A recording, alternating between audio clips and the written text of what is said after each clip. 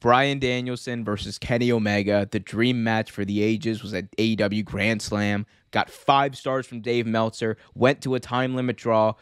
This was Bryan Danielson's best match since he went over to WWE.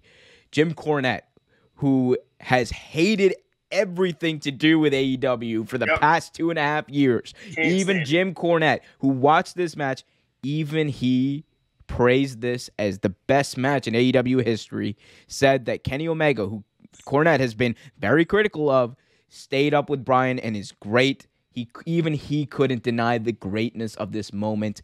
This is a match that I believe, and I think everyone else believed, lived up to the hype and honestly exceeded the expectations that were set for it because they were really high. Trevor, what did you think of this match? And what do you think of Jim Cornette's comments saying how great this was? I'm surprised Jim Cornette didn't like explode after saying that, because like he can't say anything nice about AEW. He hates AEW, and like I'm sure it hurt him to his soul to say that.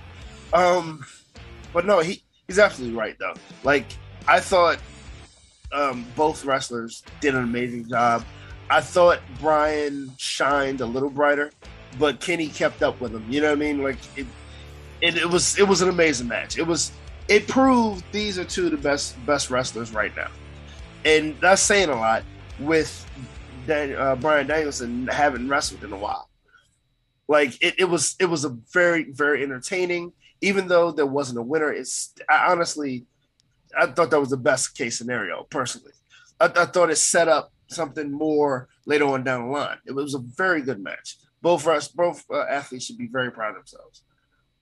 Yeah, I remember watching this match and just being absolutely pissed when they went to commercial. I was so dude. They could have had no commercial break on this. I understand they had to, and look, yeah. I'm fine with it, whatever. But man, oh man, was I pissed when that commercial break came on, because I watched that first 15-20 minute sequence they had, and Trevor, I was watching this and just being like, this is exactly what I expected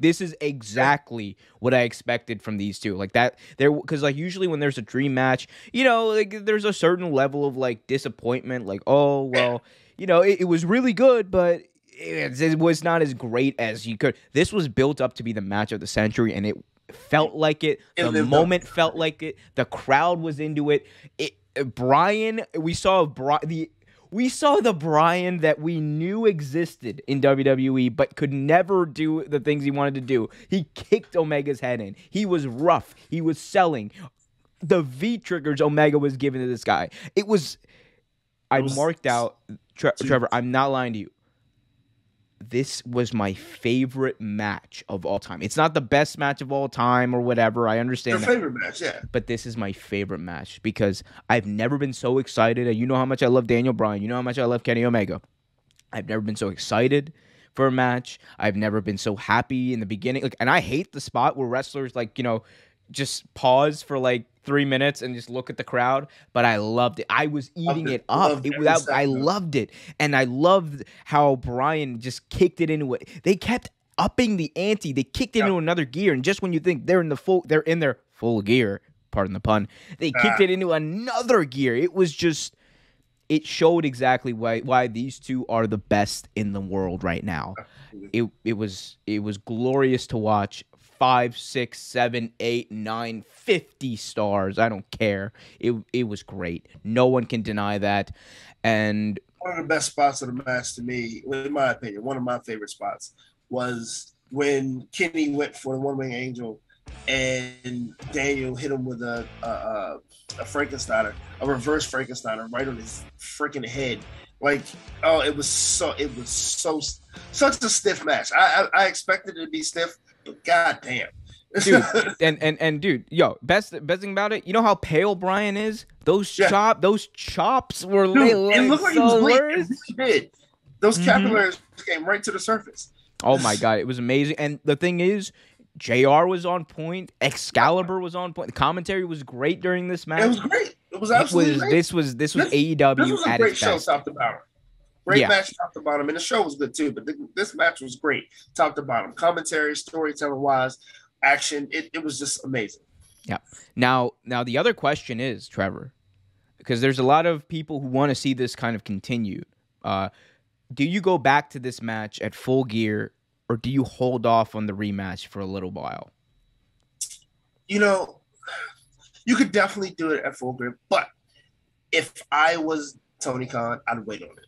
I'd definitely wait on it, only because this is one of those things that you don't want to wear out. This is magic in the ring. This is something you do not want to wear out. It's kind of like, in my opinion, if they did it like this, it would be just like Sami Zayn and Kevin Owens. The Sami Zayn and Kevin Owens first time in the ring together is great. You should keep it just like that. You should not keep putting them in the ring and ruining what they create in that ring. And they create magic. They have great chemistry in the ring.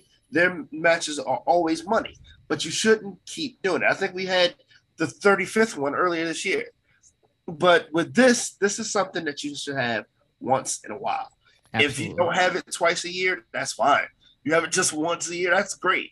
But this is something that you shouldn't run into the ground. I think that this is they should stop here for now, hold off on it, because the main reason why is I think you wait till Omega gets the title off of him. Because look, and I'm also not in favor of directly putting the title on Bryan right now, because I think he has to work his way up, and that's kind of. I don't even think he needs the belt right now. Well, yeah, but eventually that's what he's going to go for. Yeah.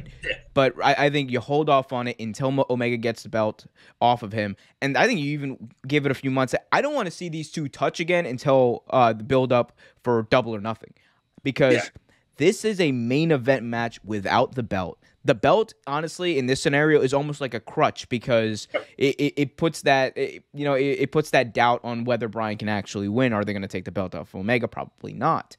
So, and especially with Adam Page looking like he's probably returning pretty soon, I think you finish that story out, and then you build up to the rematch of Bryan Danielson, Kenny Omega, literally. And it could be the best match of all time. Imagine an Iron Man match between these two. Oh, man. Oh my God. They go 60 minutes, 60-minute draw, and then go to overtime. That's what I want from this match. That's what I want from this. I got a question for you. You had a couple earlier from me. I got a question for you. Other than Omega, this is a very vast question. Who would you like to see Danielson wrestle besides Omega? Well, I mean, the number one person I want to see him wrestle, and this, again, you hold off on this, I think, for an entire year. Number one is CM Punk. I want to see CM Punk versus Bryan Danielson. Love to see them. Yeah, I would love to see them definitely again. In a proper way, because what we saw in WWE was great at Over the Limit 2012, but not in the main event. But that is a main event match. CM Punk once said something that was that I thought was very true. Punk and Bryan are like Brett and Shawn. They should be far apart as possible, and then when you need a big money feud to build up to a pay-per-view, that's it right there. Punk and Bryan, they're going to be magic every time. So he's number one on my list. Hold off on that. As far as immediate opponents, I want to see Adam Cole. I think build up to Adam Cole, and I think that makes more sense too, because they're probably going to do Luchasaurus and Jungle Boy versus the Young Bucks, and then Adam Cole versus Bryan Danielson makes more sense.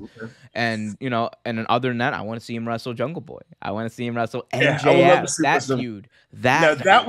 That was one I was thinking. Him and MJF would be a great feud. Also, I think him and Sammy Guevara will be a good one too. I want him versus Rey Fenix. Rey Fenix to me is the most fun to watch performer in the world right now, and I want to see him. He's a stiff worker too. Stiff son of a bitch. Penta too. Pac. It's the New Japan. Okada. Zack Sabre Jr. Yes. Forbidden Doors. I forgot about Zack Sabre. Thanks for watching this video from Real Take Sports Talk. Remember to like, share, subscribe, hit that notification bell so you get notified whenever a new video is released. Also, remember to check out our live show every single Thursday at 8 p.m. right here on the YouTube channel. And remember, keep it real.